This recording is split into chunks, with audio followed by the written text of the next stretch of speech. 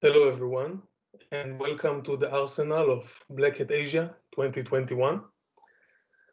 Today, we're here to talk about KICS.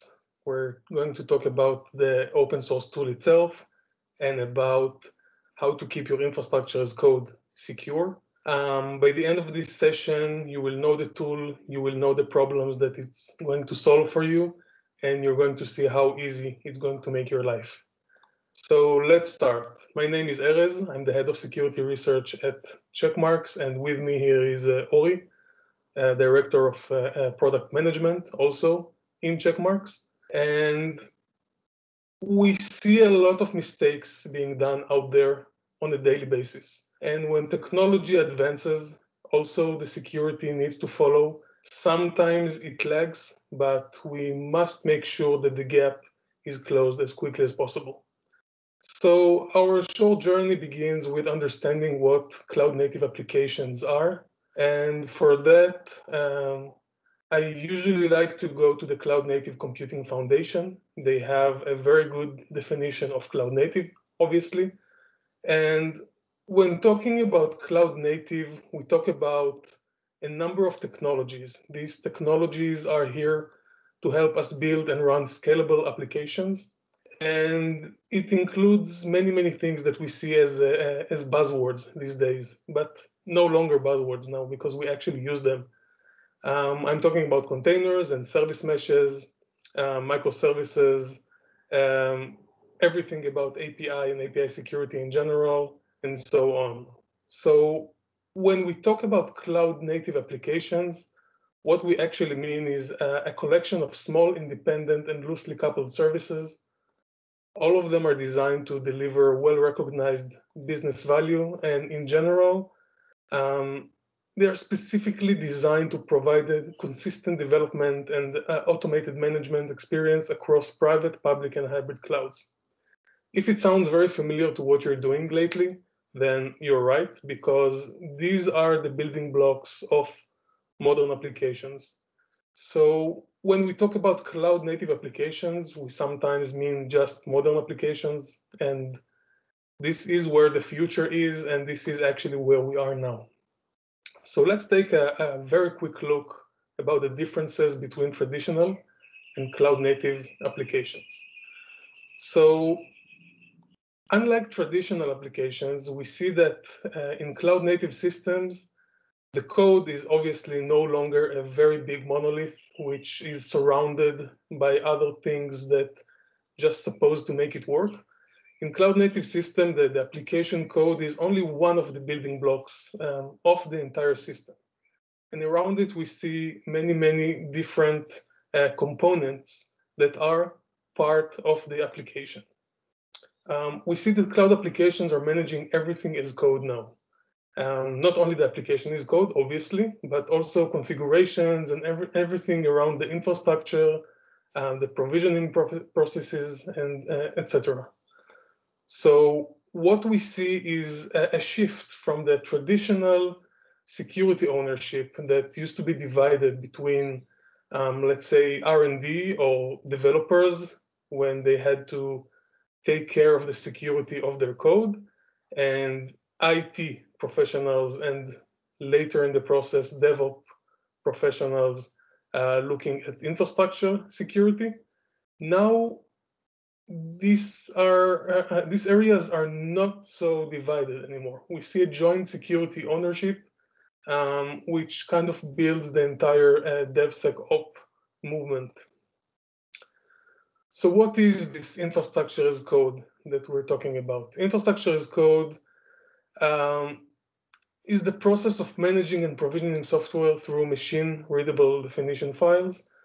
We see that we're no longer using hardware or physical hardware configurations or interactive configuration tools. What we have is an automatic way of creating files, configuration files, which makes everything much quicker, much scalable. It reduces the cost and the resources that are needed to manage these large infrastructures. everything becomes more elastic and there are no more inconsistencies. You create these files of configuration once, and you can deploy them or provision them as many times as you want. If we look at the, let's say, typical cloud architecture, we can see there are a lot of components in it. This is obviously just an example. Some architectures are much more complicated than that. Each part and each component or each building block of this architecture can be used or can be configured by infrastructure as code or configuration files. As we mentioned, many of them can be configured by single files or separate files. And we know that if we have a lot of options and a lot of areas to make mistakes, mistakes will happen.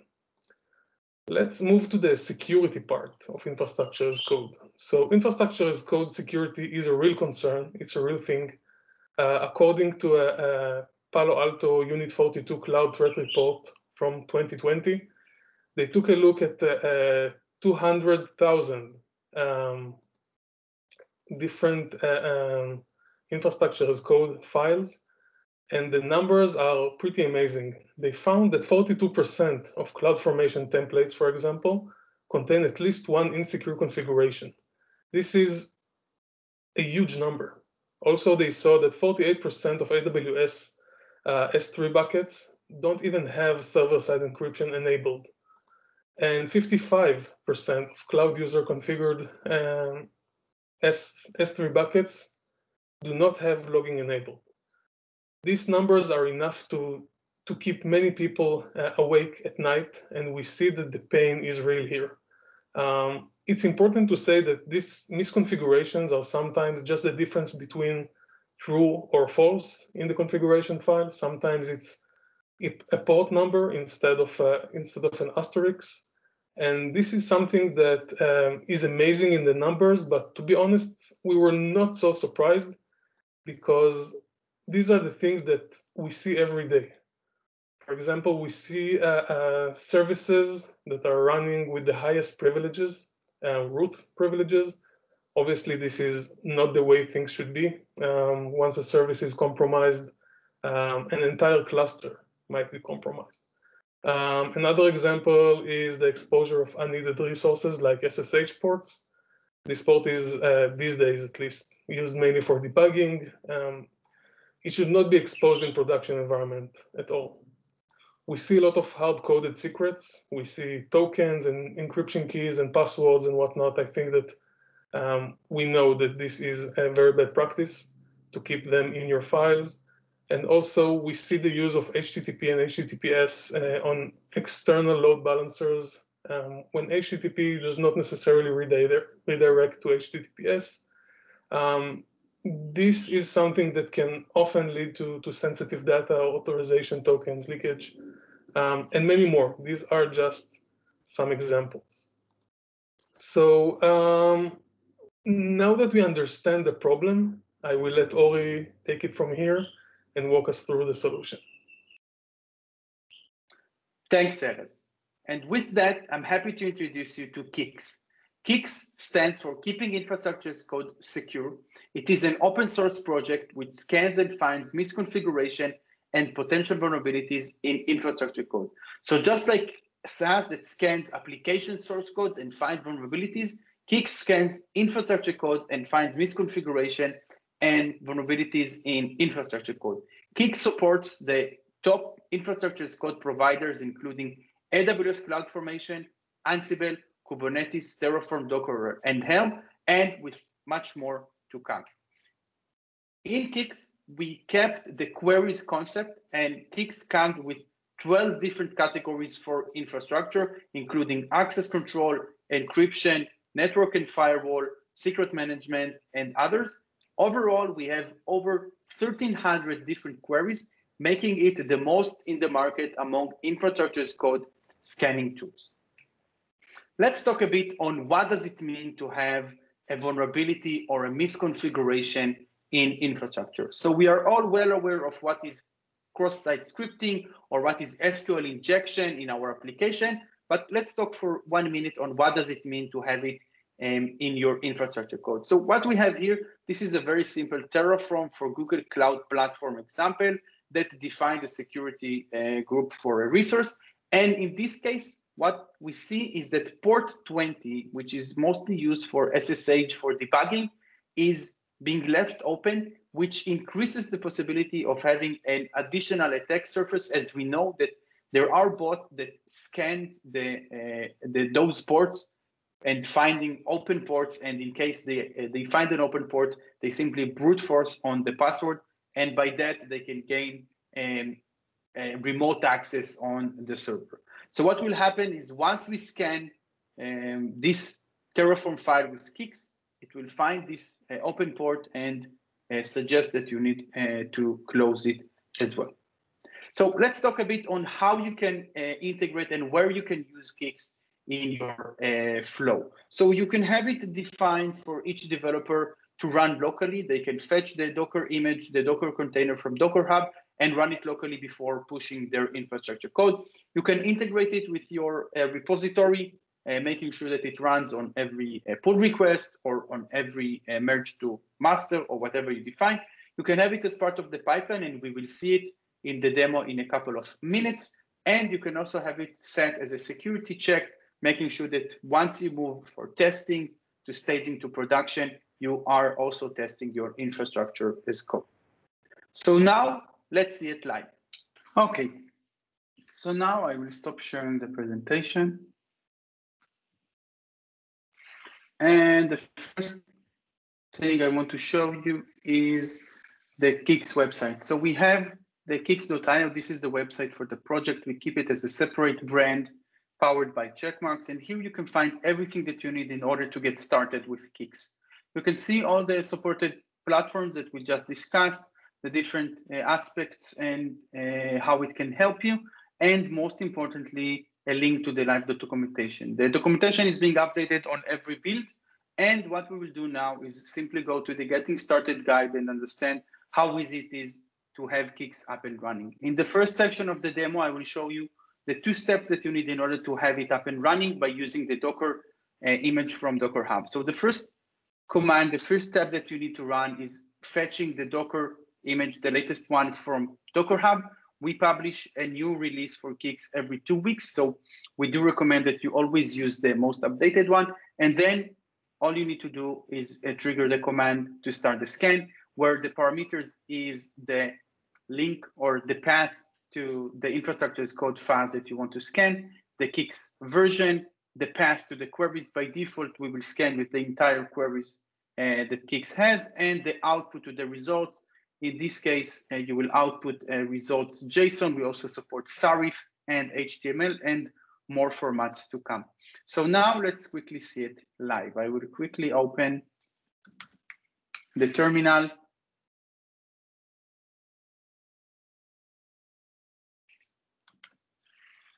There we go. Let's give it some zoom. And now let's simply paste the first command. If I have it updated already, it should tell me that. And let's see. Okay, I see that we have a new version, which is great. So now we will fetch it from Docker Hub. And once we have it updated, then it is updated to the latest version. Now I've already prepared the command, so I won't need to type anything, where in this case, I'm scanning a simple Terraform file on AWS. I'm running KICS version 1.2.3, and once it is started, we will see the scan progress, and then we will get the results.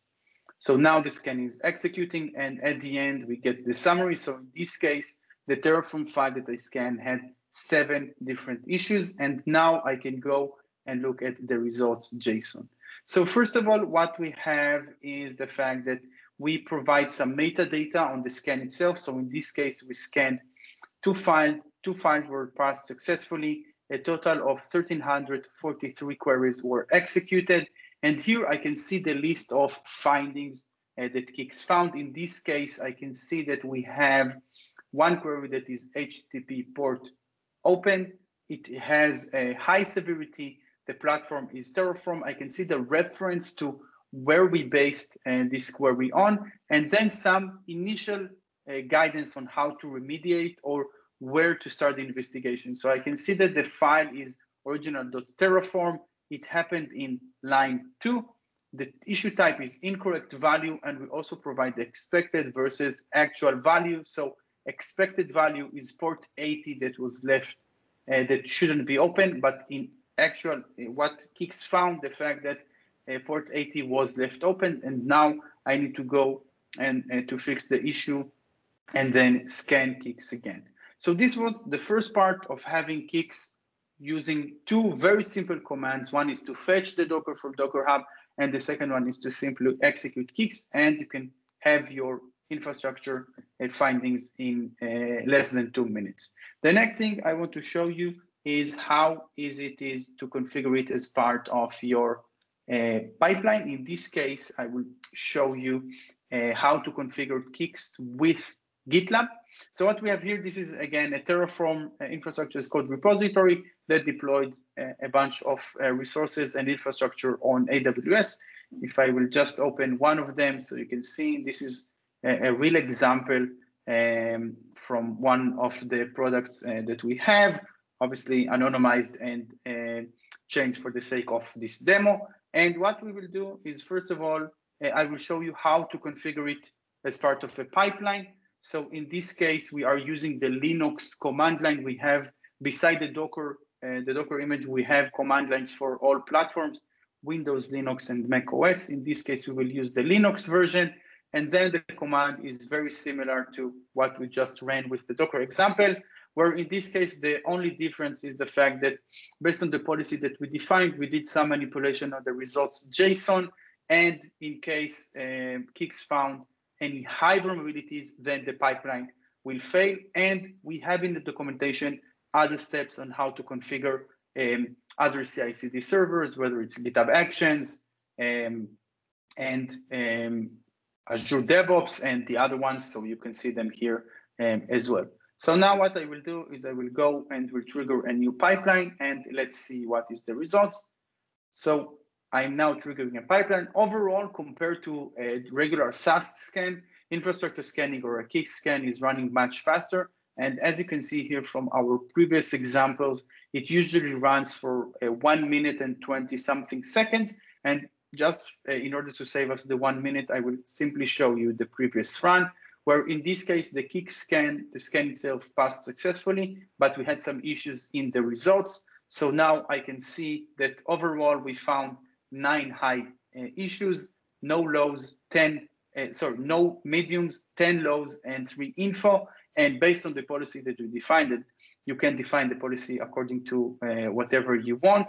We need to fix all the 9 high severity, and then the pipeline will succeed. So this is the way you can configure it. You can configure KICS as part of your pipeline. And as I mentioned, and as I showed you, we also have steps for the rest of the CI/CD servers. So this concludes the demo part. In the first one, we had Docker we fetched the Docker image from Docker Hub, 2 very simple steps, and you have it up and running, less than 2 minutes, and you can get results. And the second one is how to configure it as part of your pipeline. In this example, we showed it as part of a GitLab pipeline.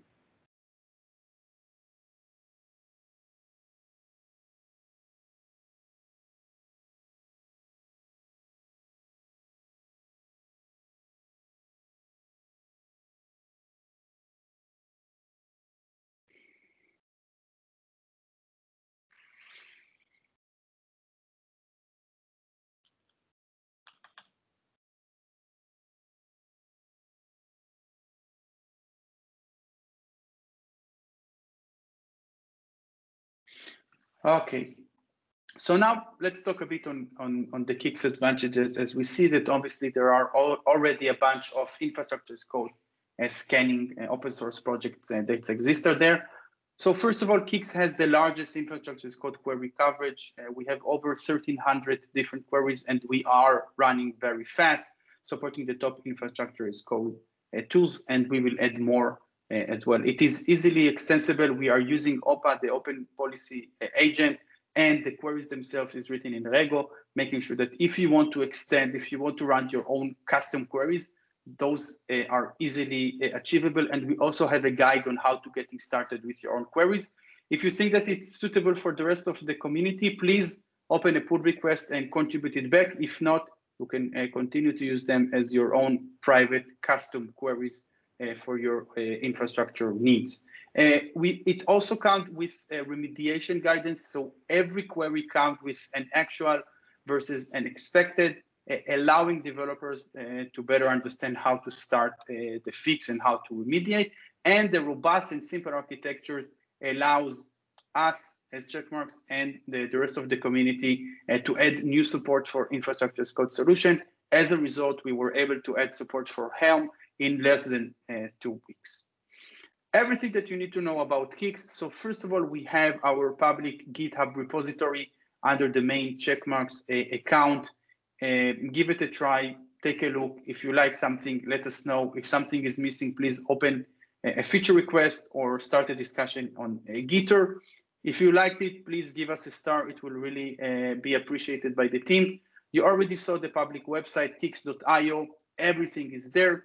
The entire project is completely managed from GitHub. So you can see there our roadmap, what we support, the list of tools that we are running to verify that KICS is working according to the standards that we wanted to have. And also you can start a discussion with us on Gitter. If something is not working, if something is not clear, you don't understand one of or any other parameter when running KICS, please start a discussion there, and one of the team will help you in a matter of minutes, I believe up to a couple of hours, you will get the answer.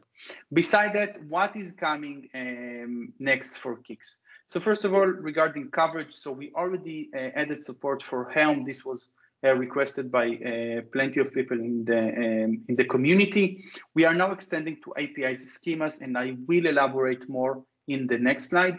The next coverage is to make sure that we complete the entire infrastructure as code tools, including Azure Resource Manager and Google Deployment Manager. It doesn't mean that with the current tools that we support, we don't support Azure or Google as the cloud vendor. So if you are using Terraform and deploying on Azure or on Google Cloud, this is already supported, but I'm talking here about the support for the infrastructure as code tools provided by Microsoft and Google. Regarding deployment, so we do want to further ease the ability to consume it. So we will add auto distribution platform, Chocolate for Windows and Homebrew for Mac. We will improve reporting. We got a lot of feedback from the users on the reporting. We already added HTML report, PDF is coming next. I mentioned Sarif and also other formats as they come along. And we are investing in providing the steps for CI/CDs. So Circle CI, Travis CI are coming next, Jenkins as well. Azure DevOps is already supported, and we will continue to invest there as well. So again, if something is missing, let us know. Beside that, what we're going to do now with KICS is going beyond infrastructure as code and infrastructure configuration and extending to APIs schemas. So what we want to do is to show or to use KICS and to leverage KICS that it will also be able to scan not only your infrastructure as code, but also your API configurations. And we will check for 3 different parameters. One of them is the Open API format requirements. The second is data validation, making sure that your API has the proper validation, and also security aspect, whether it's authentication, authorization, and the rest of them. So this is coming very, very soon with KICS. So I do encourage you to take a look and to check. And just to summarize, so KICS, keeping infrastructure as code as secure, open source, powered by Checkmarx. We have a team that is dedicated to making sure that this will continue to grow together with the community. We support the top infrastructure as code tools, AWS CloudFormation, Ansible, Kubernetes, Terraform, Docker, Helm, and coming next is API schemas, Azure Resource Manager, and Google Deployment Manager, and some other very nice improvements as well. It scans and finds misconfiguration and potential vulnerabilities in infrastructure code. And if you liked it, give it a try on KICS.io. Let us know what you think. We are more than encourage you to give us the feedback, whether it's on GitHub, Gitter, or through the email that we have. So with that, I'd like to thank you very much. And if you have any questions, we are happy to take them and to answer them. Thank you.